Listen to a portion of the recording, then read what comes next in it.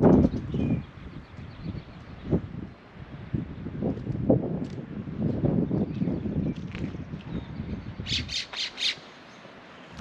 in Manitou Springs, Colorado today, just outside of Colorado Springs. I'm gonna be doing the Manitou Incline, which is right there off in the distance.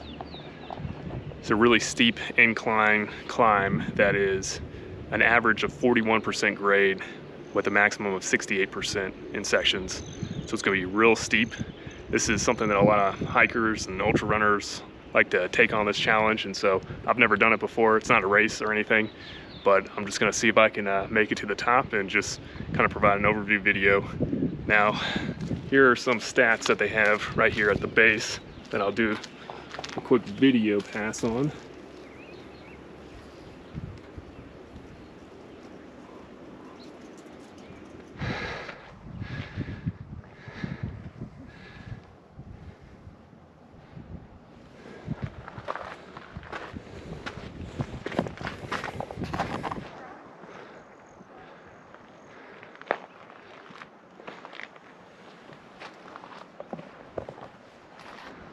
About 400 steps in to the climb. When you start, it's about 6,500 feet at the start, and you have to make reservations before you can go up here. It's free, so it doesn't cost anything, but they only let a limited amount of people climb up this thing at a time. But I just made reservations the morning of, and there's hardly anybody here.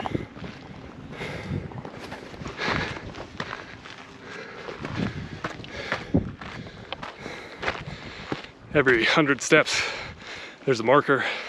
So I just hit 700.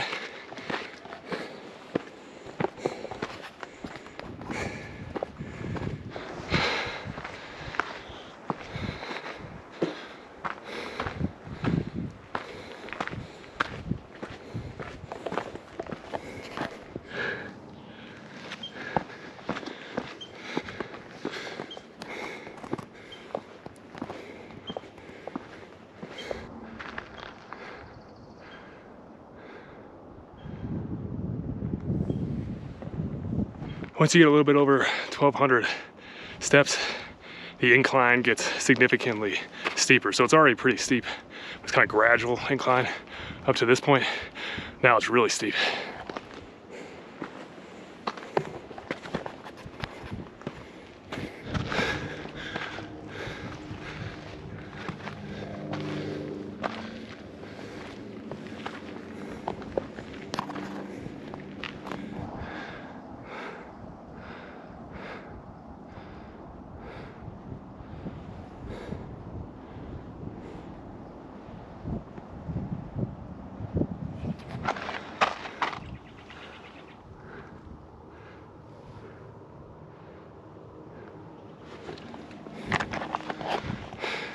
So according to that,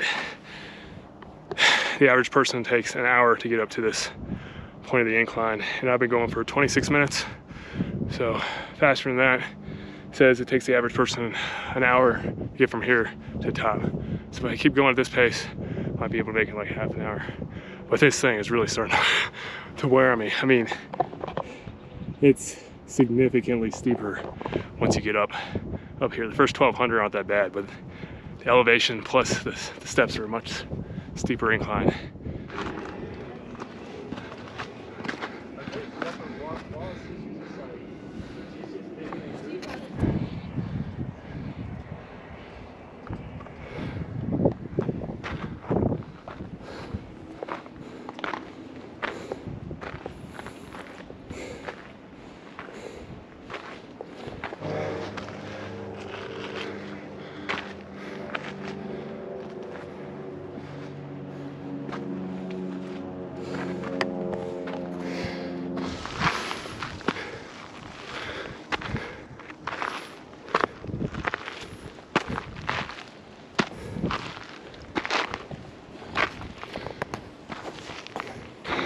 I think this may be the false summit.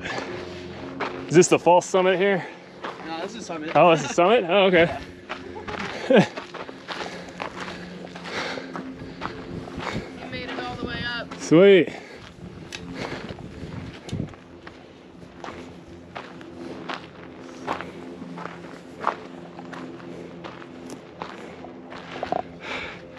Made it to the top in 47 minutes.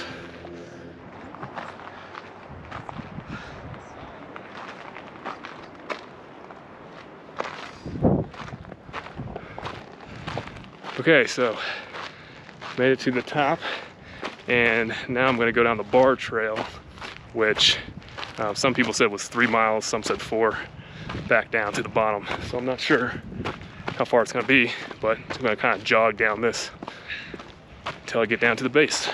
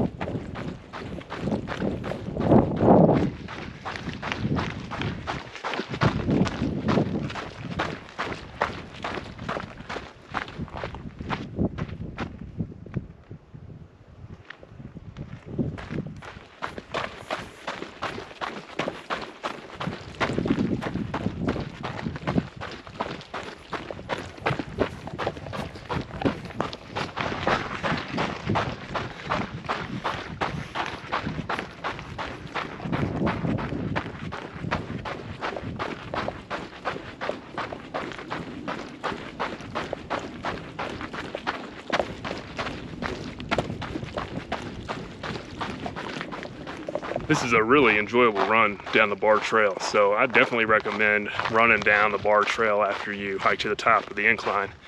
Much more enjoyable, I think, than going back down those 2,800 steps or so.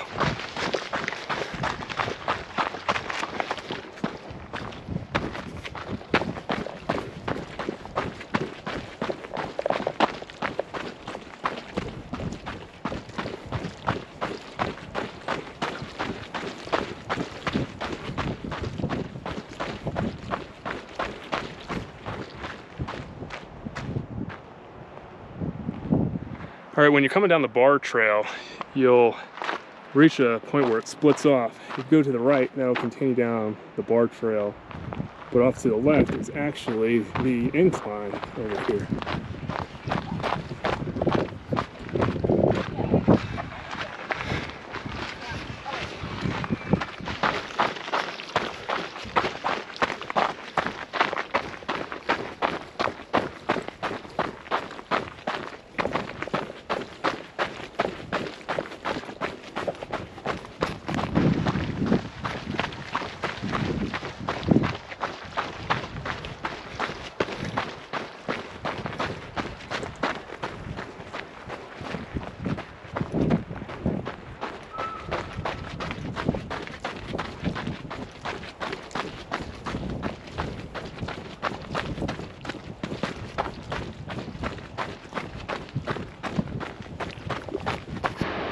Down there is the Pikes Peak train, which you can take to the top of the mountain. Runs a few times a day. All right, I'm at the trailhead, and that whole endeavor from start to finish, from the base of the incline to the top and back down, took me exactly an hour and a half. So just over 45 minutes to get to the top, and then about 45 minutes to run back down, and it was just over 3 miles. So it was about, actually is exactly 3 miles from the top of the incline down the Barr Trail down here. So that was a lot of fun.